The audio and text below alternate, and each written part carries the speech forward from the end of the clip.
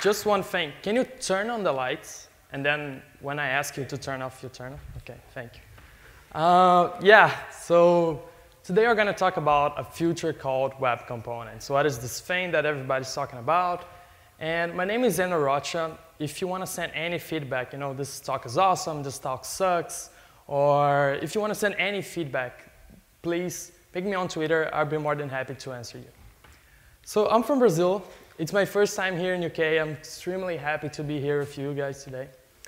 And I have like 20 minutes to show you some crazy stuff. Like, oh my God, there's so amazing stuff going on the web right now. You can tweet in this hashtag or any hashtag you want. Just let me know the questions you have, and we can discuss later on the discussion panel. First, I want to try to guess the future with you guys. So, there's so many things going on the web right now, right? So in the past, we had so much things, and before that, I just want to say this phrase that I think that the most famous client-side projects are fated to die. I know this is a really strong phrase to begin a talk, but I really think that this is going to happen with every single project that someone creates. And why is that? Well, think about the other projects that we had in the past. So for a long time, Flash was the only solution that we have to do animations, to do cool transitions, right? But then we have HTML5, and the platform noticed that, hey, people want to do animations on the web. People want to do transitions. So let's get them CSS transitions, let's get them Canvas, WebGL, and all those kinds of stuff, right?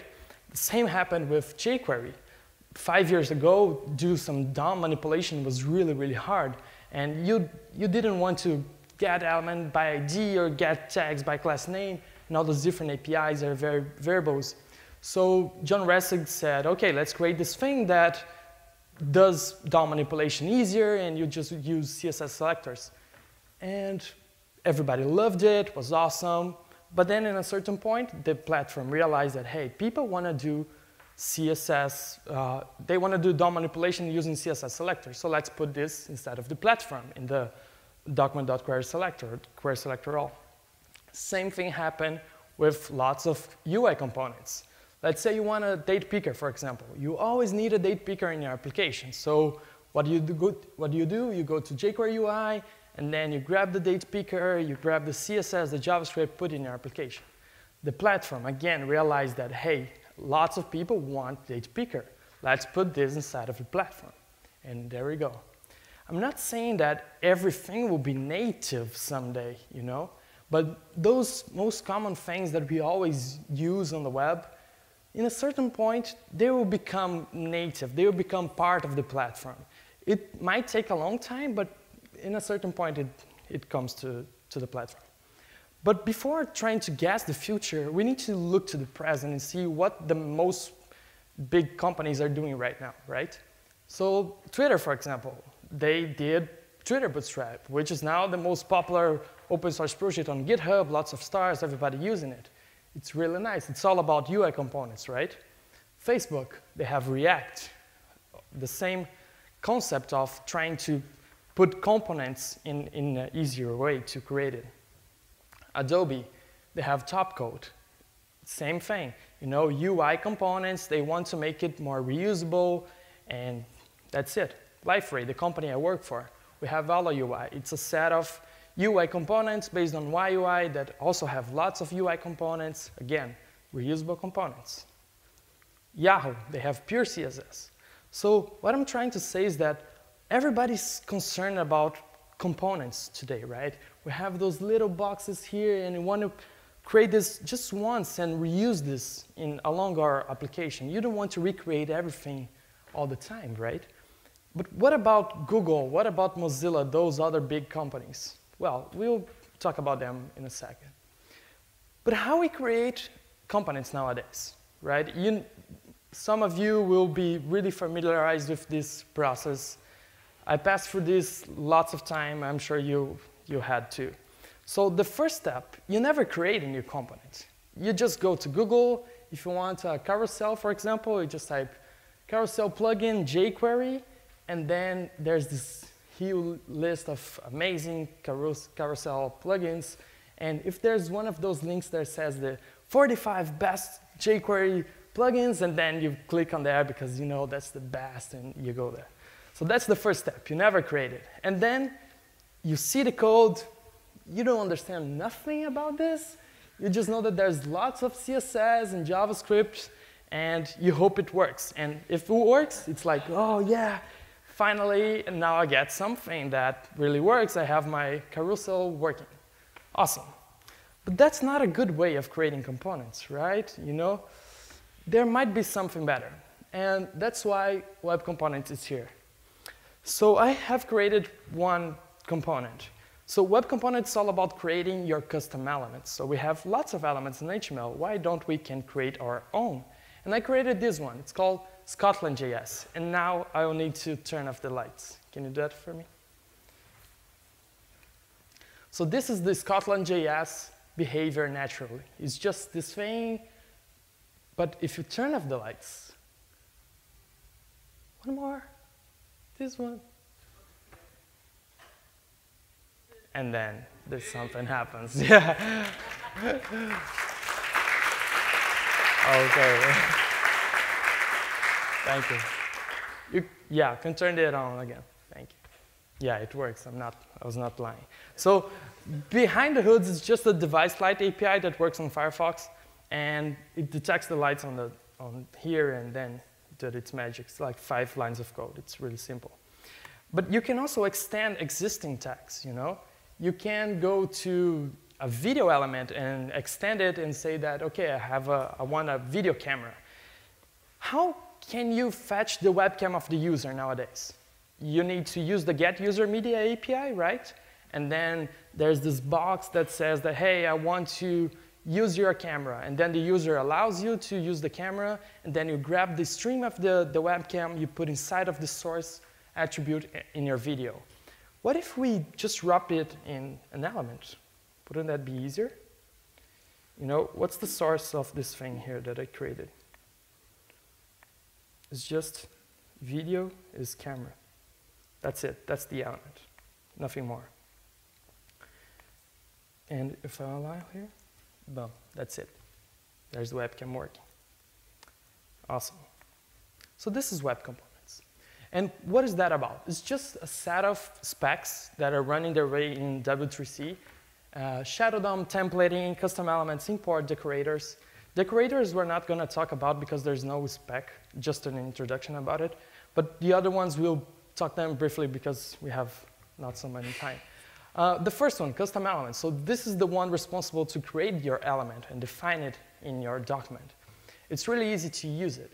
You define the tag in your application. Scotland.js will be the name of my tag. And then you use the HTML element prototype. You have some callbacks, and then you register in your document. That's pretty easy. And there are a couple life cycles that can help you out. If you work with UI widgets with some libraries like YUI, or I think Dojo works like this, you have some callbacks. You have some life cycle callbacks.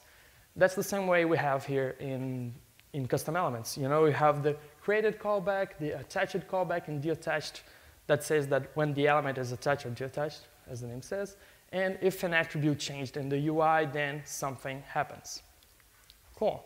There are 2 projects. Remember when I told you and what companies like Google and Mozilla are working on? So this is what they're working on. Xtag is a project by Mozilla. I don't know if you ever heard about it, this one. And Polymer is the other project. Both have those APIs to handle web components, custom elements, and everything else. Okay, so now we know how to create your element. But to create your element, we need also to reuse some blocks of code in your templating. Well, templating is not something new. It's all those reusable blocks of code that we can use in our application. It's not a big deal. And we have using templates for a while. In the server side, we have Jinja, handlebars, mustache, velocity. Name a server-side language, we have a template for it. The same in client side. We have handlebars, we have Jade, we have Echo for CoffeeScript, we have mustache, we have lots of different solutions for templating. But all those solutions are not very great. You know, there was a couple of attempts to try to have templating in the client side, and none are really good. The first one is You just define a div something, and then you put it like display none.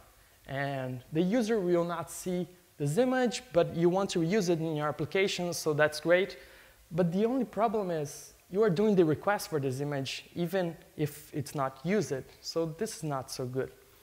The second attempt is what handlebar does, for example. You have the script tag, and then you have this really weird MIME type, and then you have the image. This is good because the request is not being done, and then you don't have a request for this image. But you see this, you don't feel right, It's like, oh, I don't know, this is strange. Well, now we have a template tag, and all those problems are solved, finally. And it's really, really easy to use it. You grab the template in your DOM, you grab this content, and then you just need to clone it using the clone node or the import node method function. There's no method. The third specification is the shadow DOM specification. And the shadow DOM, it's about encapsulating your code. Not just encapsulating, but hiding the implementation details. So we know how to create elements. We know how to reuse code into our elements.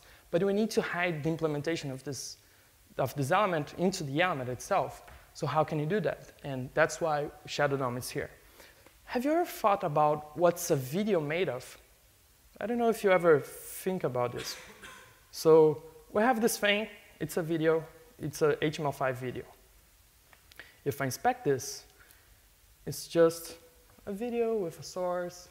OK, no big deal. But if you go here in the settings and click on Show Shadow DOM, then I can see what this video is made of. Interesting.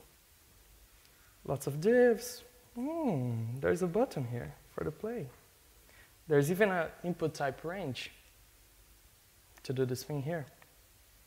So you see that the HTML5 video player and other elements like the password, input type password.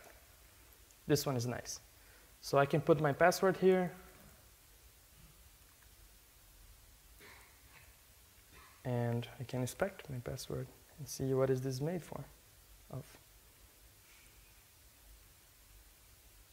Yay. Boom. So you see, the browser is using Shadow DOM for a while, but they haven't introduced this to us, to developers. But now we can use it. So this is just awesome. You can do your custom elements and put some code inside of it. And the good part of this is that you don't need to worry anymore about in style. Everything inside of the Shadow DOM, it's encapsulated there. So if you want to use like a H1 and set all H1s to red inside of the Shadow DOM, this will not propagate to outside of your element. So everything is scoped there, the CSS, the JavaScript, and the HTML. So you don't need those prefixes, you don't need those namespaces for CSS.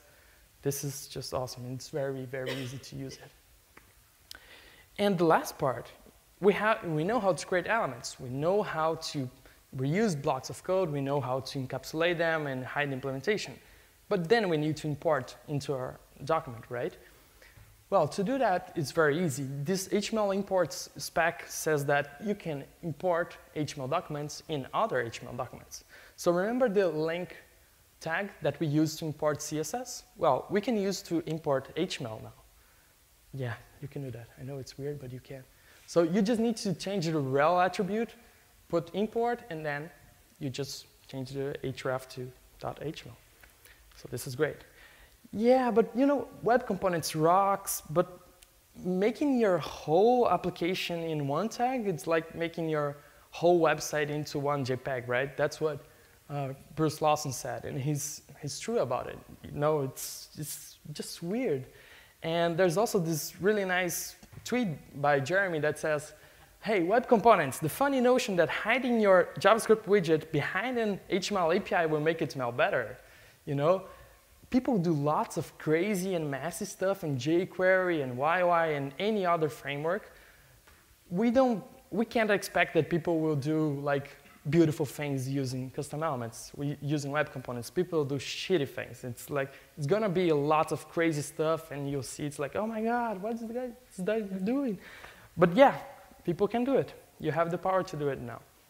But what about old browsers? You know, I'm not saying any specific browser. I'm just, what old browser? You know, we have this new stuff going on, yeah, lots of new specs, but how is the compatibility with this thing? Well, there's this really nice website called Are We Componentized Yet? That tracks all the progress of the specs and how it's implemented in the browsers. And the good thing is, inside of the Polymer project, there's this platform.js file that you can use in your application and polyfill all those new technologies and start using right now. So this is awesome. But where can I find those elements? You know, web components is nice, lots of people are using, but how can I find them? Should I look into NPM, Bower? What's the right package manager to look into? Well, NPM doesn't seem to be the right place, right? It's for node modules. Maybe it's Bower because it's the front-end package manager. Everybody's using it. But inside of Bower, how can you find the web components? You know, we have lots of different JavaScript libraries. How can you find web components there? Well, there's no way to find it last year. So I got some friends together, like Eduardo, Bernard, and Djalma, and we launched customelements.io. It's live since last August 2013. It has almost 200 elements nowadays, 100,000 page views, lots of people accessing it, so it's really nice. It's really nice project. And people are starting to do crazy stuff. You know, we put custom elements live, and then we received lots of crazy stuff, you know. That video is camera element that I showed you before, this one that you can use the webcam, which is really nice. You can also create your elements and create your own attributes. So if I go here, and you know, I'm a really hipster guy, so I can put this filter attribute here and change it to sepia, and then I can post it on Instagram. You know, do something like that. There's other things that you can do. This one is very nice. So there's this library called Tracking.js. So this library does lots of crazy stuff, like color detection and what else? Face detection. So I have these controls here. It's like PS move controls. Let me turn them on. Okay, these are on. Okay. Okay. So what I can do is, we have this video is video tracking. And let me remove this thing. And you can say to your element, what do you want to track? So I want to track color. But what color do you want to track? I want to track magenta.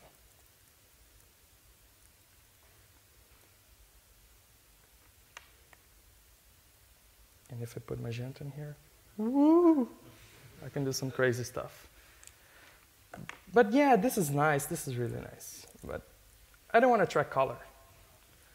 I want to track a human. What part of this human do you want to track? I want to track the frontal face. I think it's nice for me. And I need to hide it from here. And then if I reload it, woohoo! Come on, this is just one tag and I'm doing face detection. Come on, this is crazy. This is insane. And also you can do like other stuff.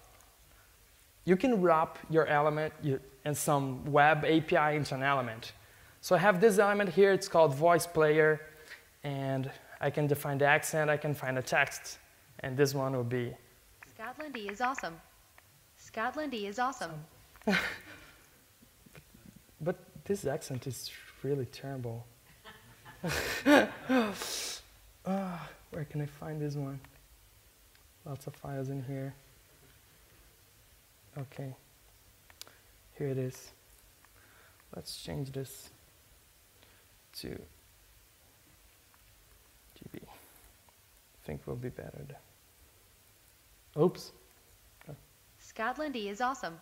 No, I changed the wrong one. Here it is. Scotland is awesome. Much better, much better, much better. So, you know, there's so many crazy stuff going on. It's like, boom, people are crazy, creating crazy stuff. You know, you can change the light, you can detect faces, you can create so many things. But how can I learn how to create my elements? So you said that, okay, here are the specs, here are the gallery, but how can I create them? Well, if you want to build an element using Polymer, you can use this Polymer boilerplate that we put together. If you want to use Xtag, well, there's the Xtag boilerplate for you. If you want to use vanilla.js, you don't want to use any other library, you want to see how it goes with just vanilla JavaScript, well, there's a vanilla boilerplate for you too. And if you want to automate things, because you know, you still need to fork this and go to your repo and then changes all the strings for the strings you need. It's very easy, but you need to do this manual job. Well, we have created a Yeoman generator for you. So this Yeoman generator is the generator element. And let me show you in a second. So I can go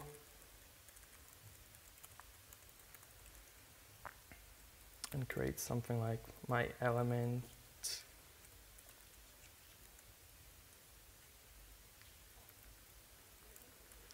And if I type yo element, and I want to start a repo that contains an element. So type yo element. There's this really nice banner that I took like 3 hours to do it. And then the first question is, what do you want to use? Do you want to use Polymer, Xtag? Well, I want to use Polymer. What's your GitHub repository, your GitHub username, the name of your element? How would you describe it? Do you want lifecycle callbacks? Yeah, I want. No, I don't want. There's some useful grant text for you. Do you want to use it? Yeah, I want. And then we scaffold all the files for you. We run npm install and bar install to grab all dependencies, and there you have it. In 5 seconds, you can create your element. Everything is here for you, and all the files, and boom, boom, boom. You know, we import the platform.js, we import the element, we have the element in here. So it's really, really easy to create those. But again, where should I learn how to build this stuff? If I'm not in Scotland.js, where can I learn it? What's the main reference? Should I go to Polymer? Should I go to Xtag? Should I go to HTML5 Rocks? Should I find some random articles on the web? How can I really learn it? What's the main reference to learn about web components? Again, there was no main reference. So we put together some friends like Adios Money, you obviously know this guy, and lots of nice people. And we finally launched webcomponents.org. This week, it was the official launch. And yeah, it's a really great effort by lots of guys from Google, Mozilla, and from the community. And we have this place now that we can share articles, share presentations, share the specs, how's the browser support, and everything. And I have stickers. So that's it. And before I go, I just want to say that the best way to predict the future is to create it. And that's exactly what we're doing today. We're not just waiting for someone to create the future of web components, of the future of testing. We are here to create the future of the web platform. And that's it. Thank you.